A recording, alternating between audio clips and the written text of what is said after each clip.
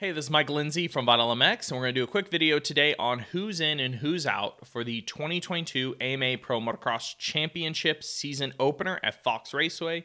So who's injured, who will miss out the race because that who's injured but riding through it, and then, who's returning. We're going to go down through the teams based off the OEM, so cover the factory teams, and then a couple of the support teams that people may have questions about. So starting with Honda, we're going to go straight to the top with the HRC Honda squad. Ken Roczen will be at the opening round, returning from his sabbatical, layoff, time off, whatever you want to call it. He seems content with whatever he figured out about himself off the bike. He's going to do the full season. Seems to be all good so far. Chase Sexton, of course, healthy, good to go. And then both of the Lawrence brothers lining up healthy, good to go, albeit there has been some question marks around Jet because we didn't see him really post anything after Salt Lake. Nobody really saw him riding and testing. Up until the Tuesday media day before this opening round. A little rumor the foot injury or ankle injury from Salt Lake may have been a little worse than expected, may have taken him off the bike a little bit of time, but all seems to be good now. Maybe a little less prep than usual, but he'll be there, line up, all good. Support teams. Most of Honda's support teams are Supercross only. The MCR team is, so you will not see any of their riders during outdoors. The Phoenix Honda squad is normally Supercross only, albeit one of their riders, Colin Park, plans on doing about 6 nationals on a 450 during the middle of the season.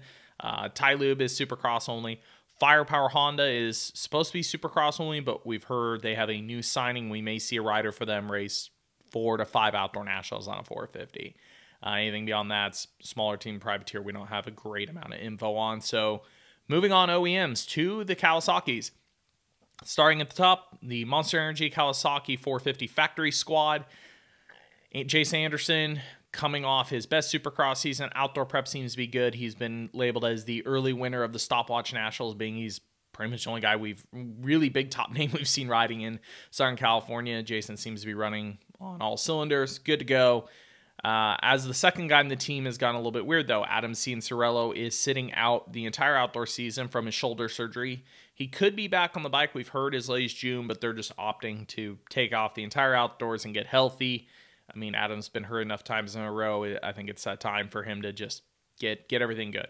So they need a fill-in. There were some rumors on who it was going to be. They end up picking Joey Savacci, but he was coming off a knee injury and knee surgery early in Supercross season. Basically, when he returned to riding and testing 2 weeks ago with the team, as far as we're aware, that was his first day back on the bike.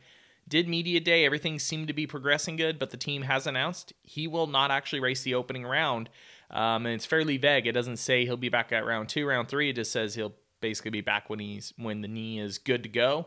As far as we are aware, he has not re-injured it. It's just they do not feel like he is ready, or him himself did not feel like he is ready to go racing yet on that knee. So might be 2, might be 3, maybe 4 rounds before we see him. We don't know. That'll be basically a week-to-week case. Pro Circuit Monster Energy Kawasaki 250 squad has 5 riders. We will not see all 5 on the gate at Fox Raceway. So Cameron McAdoo, good to go. Joe Shimoda, good to go. Jet Reynolds, not good to go. Has not been released to ride yet. We will not see him on the gate at the opening round. Austin Forkner, good to go, albeit we have heard that a week ago he had a crash and has it sounds like a torn labrum. So a shoulder injury, but is going to ride through it. So he sustained an injury between Supercross and outdoors, but is going to go ahead and line up and just, do what he can. And then lastly on the team, Seth Hamaker, returning from injury, all good to go, seems to be back on the bike and healthy for quite a while. Outside of that, there isn't really any major Kawasaki teams to really report on. So going over to Yamaha, starting off with the Monster Energy Star Yamaha Racing 450 factory team. A small edit right here. We originally had in this feature that Dylan was lining up, but as we are about to publish this video, Dylan Ferrandis has come out and announced he will be unable to line up at the opening round. We have an individual video on that, but nope, no number 1 plate, no Dylan at the opening round. Hopefully we see him by maybe about halfway point of the season after his surgery. Eli Tomac as well, coming in not fully prepared, albeit there's been a lot of speculation this week if he is racing or not. Eli has said over and over he's racing. The team said at media day he's racing. He said in the press conference he's racing. But he did have a knee injury at the end of Supercross, decided to take some time off. He was in California testing a little over a week and a half ago, so he's been here, been going through all the motions, all the effort. They just said he didn't want to participate in the media day. It was 2 30-minute sessions. Eli's got his program. Not everybody participated in media day, but he is the biggest name, so it's a little bit of a shocker. As far as we're aware, he's just still on program and will line up at the opening round. The third rider on the team who's been brought up from the 250s, of course, is Christian Craig, who had a deal that puts him on the factory Yamaha 450 squad for the outdoor season. Coming off his Supercross Championship, everything is all good there. Moving down to the 250 team for the Monster Energy Star Yamaha group, there's quite a bit of movement going on. So Justin Cooper is returning from injury after missing out on the entire Supercross season and the title defense. He is back. It sounds like he's had a few good amount of weeks on the bike now. He looked really solid at media day, so he is returning. However, his teammate in a similar position, Colt Nichols, who also got hurt, did not get to do his title defense. He got back riding, but only in about the last week or so. So he is skipping the opening round. We don't have a timetable for him. We don't know if it's going to same kind of similar to Savachi. We think it's week to week. Miss 2-3 rounds until he feels like he can do, safely do the 30s and stuff, and then we should see him back on track. But he is riding, just sitting out. As far as we're aware, Nate Thrasher is healthy. He was not at the media day, but we heard he is good to go. You have 2 rookies incoming, Nick Romano, Matt LeBlanc. The goal is for Romano to race the entire outdoor championship, so he will be coming in from the amateurs, make his pro debut, and race all 12 rounds. While the goal for Matt LeBlanc is supposedly to just do the first 2 rounds to get experience, then still go race Loretta's this year and then do the last 4 after Loretta's, which with the new rules they introduced a couple years ago, you can race a couple pro nationals. As long as you don't score more than 25 points, you can still go race Loretta's that same year. We've seen guys now start to do that, dabble in 1 or 2 nationals, so LeBlanc will do it as well. And then Jeremy Martin is going to be out the entire summer, and we will actually never see him on a Star Racing Yamaha again. It's been well publicized that he is signed with the Muck-Off FXR Club MX Yamaha team for next year. He finally had shoulder surgery after injuring his shoulder now 2 years in a row, 3 or 4 times, so he is missing out on the entire summer and will not line up for the Star Yamaha squad. Levi Kitchen is also returning from injury and is in for the entire outdoor championship for that team. So that wraps up the massive Star Yamaha team. So moving on to Club MX. Club MX is going to have a little bit of a shaky start to the season in terms of riders, as Enzo Lopes will miss the first 2 or 3 rounds due to a surgery he had between Supercross and Motocross. He had some something impeding blood flow and having nerves in his hand and arm going to sleep. He had that fixed down Brazil, but he won't be able to race the first 2 or 3 rounds because of it. We all know Phil Nicoletti got hurt at Atlanta. His injury is going to hold him back until it sounds like around Millville, maybe a little bit earlier. He is getting cleared to ride fairly soon, but we heard the goal for him to return is Millville, which he would be 450 class. Enzo is 250 class. Alex Martin is healthy, good to go on the 450.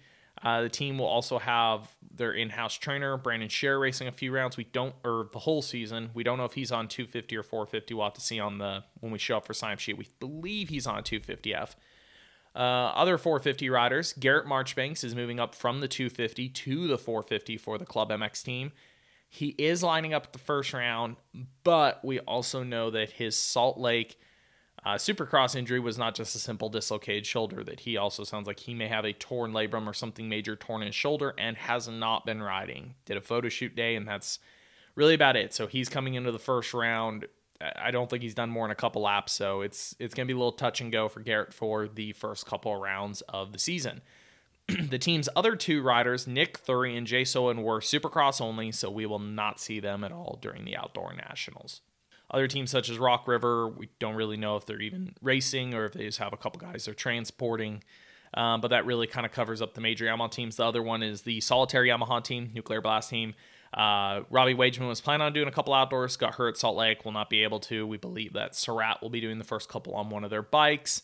But the team is, once again, usually Supercross only, so no major outdoor support for them.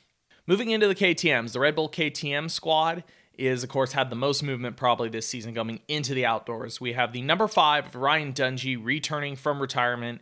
It was announced as the first 2 rounds. Ryan verbally said over and over he is in for all 12, so really cool to see. He is joined by the other 9-time champ, the 9-time world champ, Antonio Caroli, for the opening 2 rounds. From speaking to him, it sounds like he'll do the first two, take a few rounds off, and then he actually would like to do a couple in the middle of the season. His plan is to do destinations later this year. We do not expect to see Crowley pull the full 12, regardless of how these opening two go. Also on the team is Aaron Plessinger, returning from injury in Supercross. He has been healthy, back on the bike for a while, and will race all 12 outdoor nationals. The other member of the team, Cooper Webb, of course, has decided to sit out the outdoor championship for personal reasons, a little bit of health, concussion, issues with bike, however you want to label it. We believe it's a combination of things, but we will not see Webb during the outdoor national championship as far as we're aware, unless he wants to try for Team USA. He may do a couple rounds late in the season, but we believe that it's just going to be him taking the summer off. On the 250, Maximus Volan is returning from his thumb injury. He will line up for all 12 outdoor nationals starting this weekend. We do know he's been able to ride quite a bit the last couple weeks, so seems to be fairly good to go at this point. Other KTM teams racing, we have the BBMX KTM squad, formerly known as Rocky Mountain KTM. Their entire lineup they used to have for Supercross, Shane McElrath, Max Anstey, and Joey Savacci, who have all, of course, parted ways to the team through all the nightmares that have been happening with that situation. They are back for outdoors. They have Benny Bloss and Freddie Norn on KTM 450s. We'll see how all that shakes down as the summer moves on. Next up is the AEO Power Sports KTM team, which will comprise of Ty Masterpool, Austin Black, and Derek Kelly. Austin Black and Ty Masterpool were supposed to race for this team in Supercross. Both of them were injured, so we saw a lineup of Derek Kelly and Carson Brown.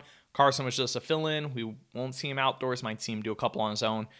Kelly continues with the team for outdoors. Black and Masterpool are both coming back from injury. Black seems to be fairly healthy. Masterpool's a little bit questionable. We've heard he might be riding through some sort of a wrist injury or arm injury of some sort, but he is on the bike, but we think that he is also coming in a little bit behind the 8-ball. Moving over to the Husqvarna brand, we have the Rockstar Energy Husqvarna Factory Racing Team, who will only line up with one 450 rider at Fox Raceway, which is Shane McElrath, who is in on a fill-in deal on Dean Wilson's ride. It has been announced that he will be on the bike till Dean returns. That could be 4 rounds, that could be 6 rounds, 8 rounds, who knows. Realistically, it also depends on Malcolm Stewart's situation. He is not racing the opening half of the season, it has been stated, because of his knee injury. We don't know if he will actually line up for any outdoor nationals. If he doesn't, we believe Shane's ride will be extended, regardless of Dean's situation. Dean, of course, is coming off his rear end injury in Supercross, a really terrible situation overall for Dean to deal with. Seems like things are healing up maybe a little better than expected, albeit there was so much blood loss. He's been talking about being quite anemic, and right now we wouldn't expect to see him back till maybe about halfway through the season. So Shane in on the 450, Malcolm and Dean supposedly both out till maybe halfway through the season. We'll see. Dean should return. Malcolm's questionable. Moving on to the 250 side, we have RJ Hampshire, who we actually quoted as, we thought he was going to race the 450. We were pretty dead sure. Then he popped back up on the 250. He did say in an interview with us leading into the Fox Raceway National, yes, for 4 days, he was a 450 guy. And then he tested both bikes back and forth, and the team basically changed their mind and put him back on the 250. So he will ride in FC 250 for the team.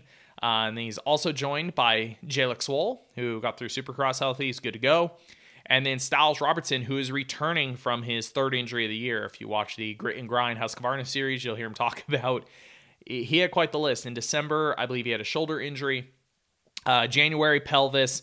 And then he broke his wrist or hand partway through Supercross and had to sit out the rest of Supercross. So he is returning to racing for the Outdoor National Series, has a couple weeks on the bike, and should be good to go.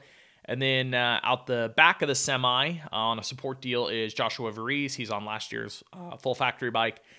He is also returning from injury. He had a wrist injury as well, is in for all 12 Outdoor National, been on the bike for a couple weeks now. There isn't really any major support teams to speak of for Husqvarna, so we're moving on to the third of the trio of the Austrian brands. The Red Bull Troy Lee Designs Gas Squad. Justin Barsha is in on the 450, all good to go. 250s, Michael Moseman, Pierce Brown, both solid seasons. No injuries to speak of that we're aware of, anything major, so they are also both good to go for the opening round. Lastly, we are moving on to the Suzuki brand. We have the HEP Suzuki squad coming in with Justin Bogle and Brandon Hartfran. Both riders, again, healthy, good to go, got through the end of Supercross.